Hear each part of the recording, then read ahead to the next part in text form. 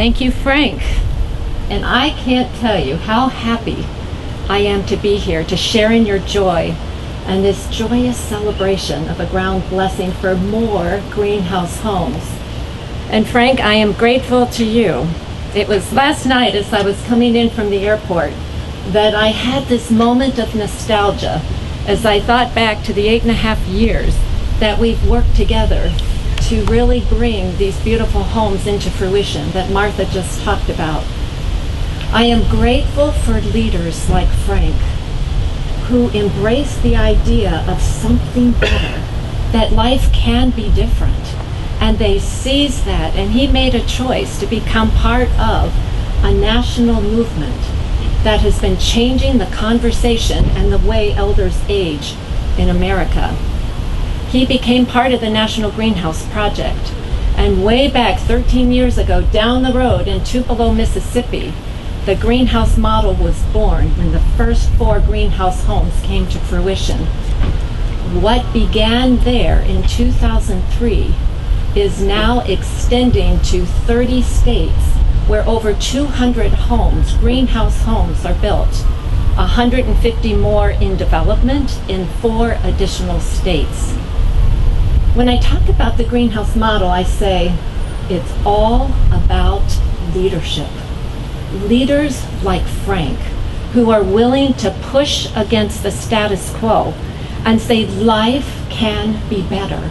And the role of a leader then is to move things forward, to inspire and to embed new ways of thinking, new belief systems that will translate into practices that will inform care, a new way of caring.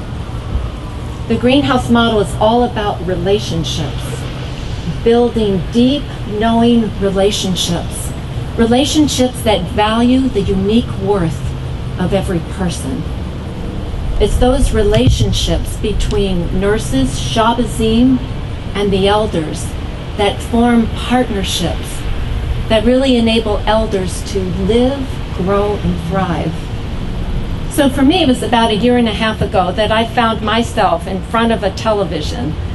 I was just captured by the visit of Pope Francis to the United States.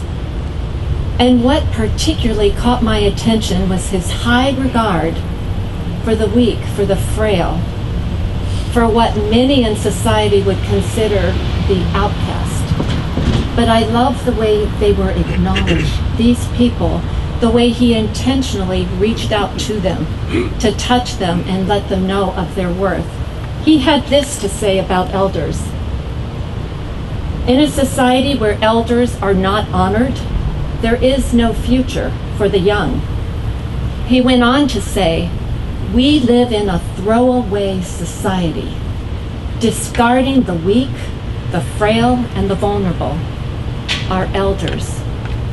And he admonished us to cherish each life and to see the intrinsic value within each person.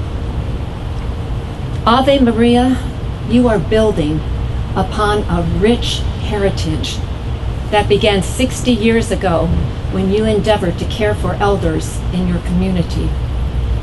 When you opened your first greenhouse homes, you showed the world that it wasn't enough to just stop with the status quo, but to continue to push through the stereotypes that would diminish the worth of elders. Today we are here to bless ground that will be future greenhouse homes.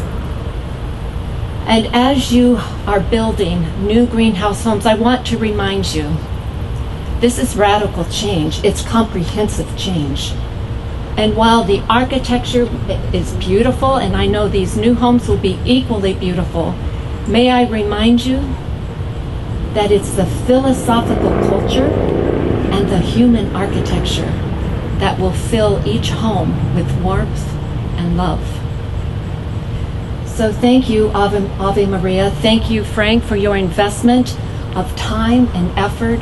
Change of this magnitude is not easy, but I guarantee you it is worth the investment of all those efforts and energy. So thank you for your continued dedication, your commitment to making life better for elders in Shelby County. Thank you.